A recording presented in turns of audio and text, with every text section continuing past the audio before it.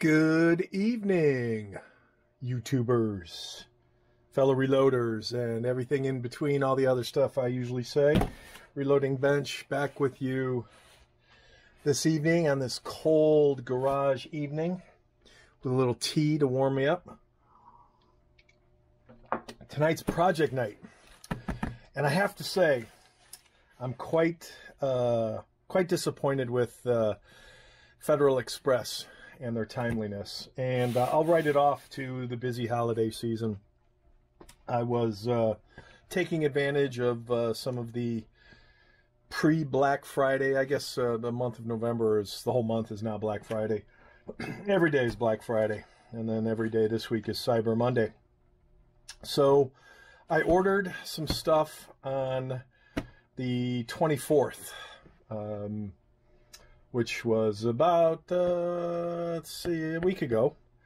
And whatever night that was or day that was, this was again, not so much a daily deal as it was a pre-Black Friday, or whatever you want to call it. Who cares? Some shit that was on sale.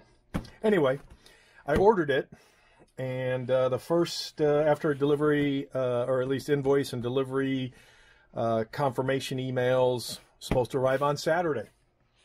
Saturday comes and goes. FedEx delivers on Sundays too. Sunday comes and goes. Look on the update. Oh, it's going to be Monday the 30th. Oh, okay. That's cool. Or Monday the 29th, rather. Oh, okay, cool. Monday comes and goes, and I'm like checking the porch at night because FedEx always delivers late at night for us. Same as UPS. We're never early on we're not on the day run. We're on the night run. Anyway, Monday comes and goes. Nothing. I check the update. Then it went from scheduled delivery / out for delivery to pending delivery notification or pending delivery update or whatever it was. And then today it was delivered at about 5:30. It was dark. No bell, just left on the porch. The box doesn't look damaged, which is good because it's heavy. And again, when I think about the efficiency of delivery as compared to how fast the gang at Extreme was with less than 48 hours from order to showing up on my doorstep. This was an order from Brownells, I think it was. No, Cabela's. Sorry, don't mean to bash Brownell. Cabela's. And again, if you remember, I was ecstatic about paying $15 for one of the red Extreme cases. And I saw, and both of these packages are kind of related, so we'll start with this one. It says, do not open with knife, so let me get my knife. So this was, again, a Black Friday-ish, and this was half off. So these are more of the same, because I'm a firm believer you can never have too much storage. I think it's comical that they have this little tiny bubble wrap around the ammo can. So if I can figure out how to get the form-fitting bubble wrap off, this is another made in China, I'm sure. Let's see. Bass Pro, yeah, made in China. Made in China for Bass Pro. So I think we don't need to open these up because they're more of the same. So let me get some space on the bench. There's space on the bench. Hoorah.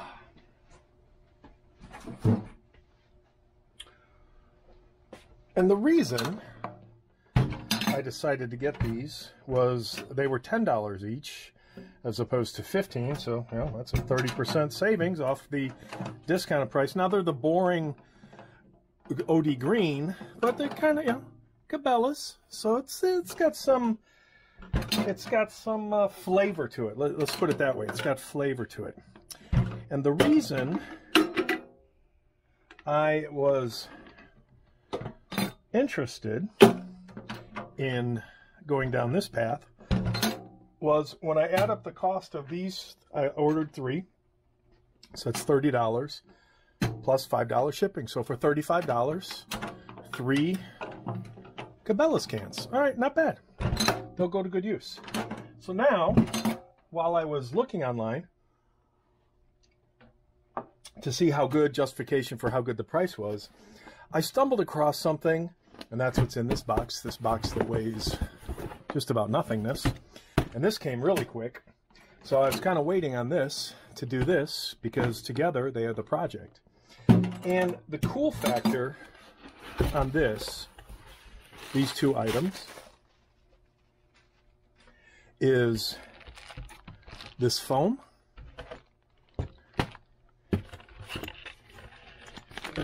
and that kit. And what this foam is quite cool, because if you look for, I believe this is called closed cell, and naturally it's a little more challenging. Let's see if I can, might help if I use the knife side of the knife. Let's see if I can not bleed as I find the infinite numbers of tape. This is, that's not even the opening. Where's the opening? There's the opening. All right, we're just gonna tear this up. So what I thought was kind of cool, and this is like opening a Christmas gift. Too much cellophane. So here's the dealio. This is, oh, that's too funny. Okay, just like the Case Club people, this is closed cell foam, which is very, very different than, you know, your average foam. So this is high density foam. And the beauty, this is actually kind of cool that you get to keep these, or rather. And then I think these 2 are for a magazine or so. So the idea behind this kit, this closed cell foam kit, is to take your standard 50 cal ammo can, insert this in, put your, obviously your foam in the bottom, put your firearm, and you could obviously cut this to whatever height, depending on how custom you want your firearm to be. And this goes on top. Maybe some double-sided 3M tape or something, or you could just do that, or do that. But I will adhere some double-sided tape to that so that it activates via the lid. So the cool factor is, you know, you put your firearm, your pistol, your revolver, a magazine in there, and then if I can line things up, and now you've got a unique, different, kind of cool way to transport. And you might say to yourself, well, gee, dude, that's freaking great, but how am I going to lock up my, you know, depending on your state's laws and transportation of firearms, you might have to have it in a locked container like we do here in California. And that's where this comes in. So I saw a very comparable configuration, and by that I mean just the ammo can with this kit pre-installed. This locking kit is $40 plus tax plus shipping. 3 of these were $10 plus $5 shipping, $35. And by the way, the deal for these on Cabela's is still on right now as of today, the 30th, Tuesday. And this lock kit goes, and that's what tonight's project is. Obviously, after I've warmed up a little bit.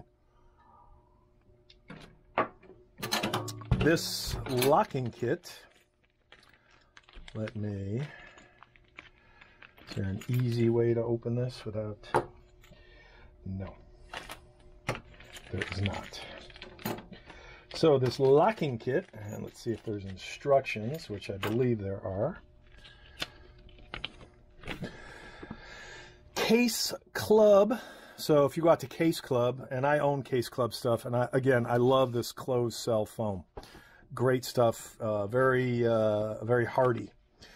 Close the lid and latch the ammo can and mark the center of the hole where the locking hardware will be installed. Try to be exact. Okay, so I would say that the hole is kind of right there on the seam.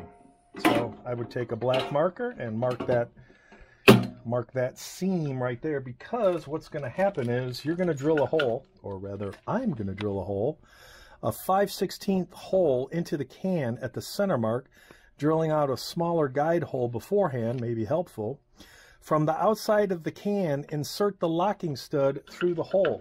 So this is the locking stud. So what will happen is the stud will go into that hole just long enough. Ooh, almost hit the T. That would have been a terrible accident. Actually, we should double check to make sure that the locking stud, ooh, the locking stud. Oh, we have to drill out a bigger hole here. These Cabela holes are too small for the locking stud. It's a good thing I have a mechanism to do that. So, on the inside of the can, put the neoprene washer, and then put the nut over the washer of the locking thread, followed by the smaller washer, and then the nylon nut. Tighten assembly with wrench, being aware that the round side of the locking stud may have sharp edges. The round side of the locking stud. So this apparently has sharp edges. For ammo cans with large holes, put the large washer between the ammo can and I think this is for the 30 cal cans.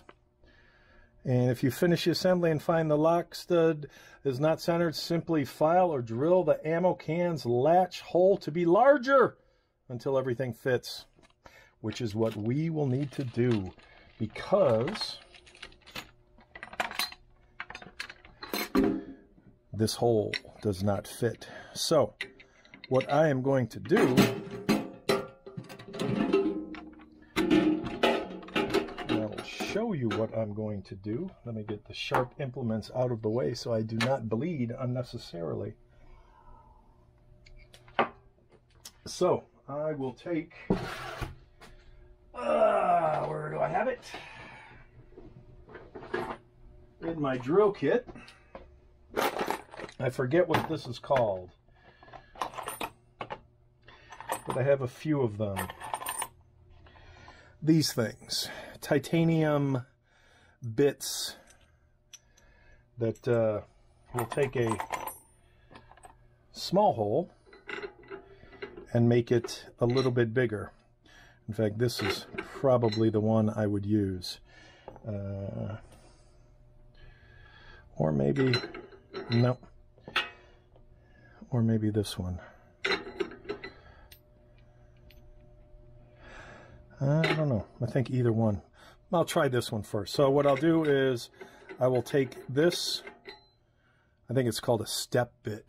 I could be wrong, so don't quote me. I will take a step bit, and this hole right now looks to be 7/16, and I'm guessing it needs to be 1/2 inch, because it is not big enough right now. Yes. So, again, I'm not going to do this on film because I will totally F it up, and I'm under pressure with the film and the T. So what I will do is what I just said I would do. I will take this bit, I will drill that a little wider so that this passes through, so that, and I'll do the same thing. Hopefully I won't have to for this front when I mark where that is. So this will go like that, and then it'll come over and latch, and then you can put a lock through that. So now you would have a locking container for your firearms. All right, so I'm going to say back in a bit, because there's just not enough room on my bench with the camera. I would bump something, and I don't need to F this up and ruin the camera and hit the floor and blah, blah, blah, blah, blah. So I will be back, and I will tell you how successful, I will show you how successful I was. Back in a bit. If I figured out a solution, I will do each step and then show you where I'm at in the step. So this first step was to take a marker and center it, which I did. And there's my hole that I will now drill a 5/16 hole in that you will not see until I'm done drilling the hole. So, back in a bit. There's my reasonably roundish hole that's in the somewhat correct position. I will test fit this. I also plan to glue that inner lip to keep it from rusting. A little bit of a rust inhibitor. So we will do a little bit of a test fit here. So I'm not going to lock it in, but you get the idea. And then this washer is for a 30 cal can, which doesn't have, I think it has a different set of lips. Needs a bigger thing. Okay, so this will definitely need to be drilled enlarged. How's that? So here's the idea. So this is wiggling, so it's still a little okay, so it's close to being on target. So we will make that hole bigger. Back in a few. And here is the dry fit, still wiggly, because I'm going to, there's my hole, I'm going to blue that so it doesn't rust, and then once I blue in here, I will tighten this up, and then I will show you the final. When it's tight, hopefully it will fit. We'll find out. Might be close. Good enough for a $10 container. Back in a bit. I now have cold blued metal. Same thing on this side, so that at least it will inhibit rust better than exposed metal. Now I will put this together and see if the puzzle works. Ooh, it's cold up in here to the point where my nose is running, and I've got a jacket on, or at least a vest. There it is. Finito. I will get a lock in a minute. So, again, cold blued, screwed in tight.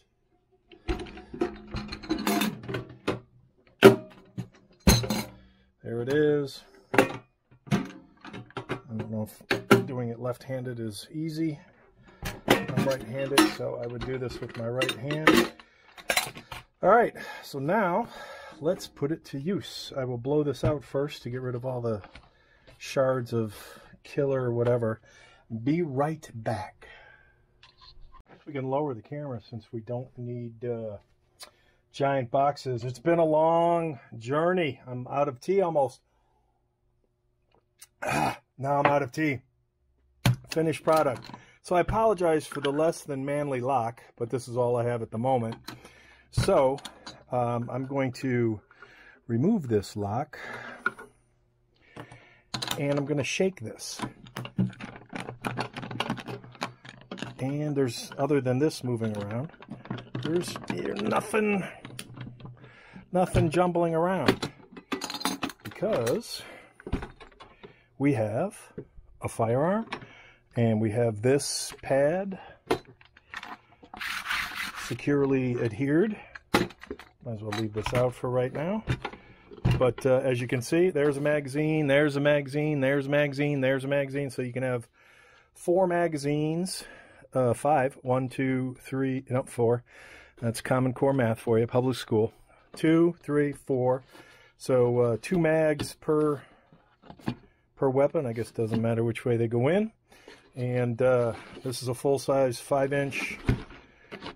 And that seats, I can get it down a little bit lower. And again, that's even with there. And we'll do our little top seal. I call that a win. I call a lot of things a win. That's kind of cool. So $5. That was the cost of this lock kit. $5. And before I forget, because I'm sure somebody will ask, this little silver lock is called the Case Club Ammo Can Lock, LOC. And that was about $5, I think $4.99.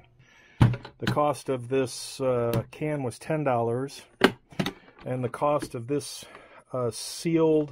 closed seal foam, I think it's called, closed seal foam. I want to say that, something like that. Very high dense, glossy, high dense. So if you put water on it, water just beads. Whereas if you put water on this foam, it will absorb. So, and I think it's probably a good idea to leave some of these in there as well.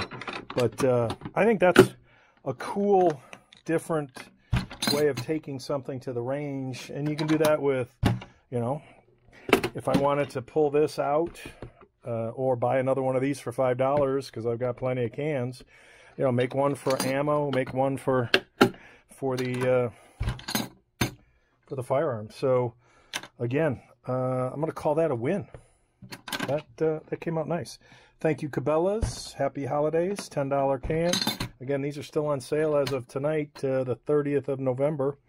And this kit, so Cabela's, and these were on the Rainforest. $5 for this locking kit. And I think this was $14.99, so $15. So what do we have total? 15, 20, 30, and it was $5 shipping for 3. So I'm going to say $32 for this locking ammo can solution that offers a new take on transporting something you want locked up. Take care, folks.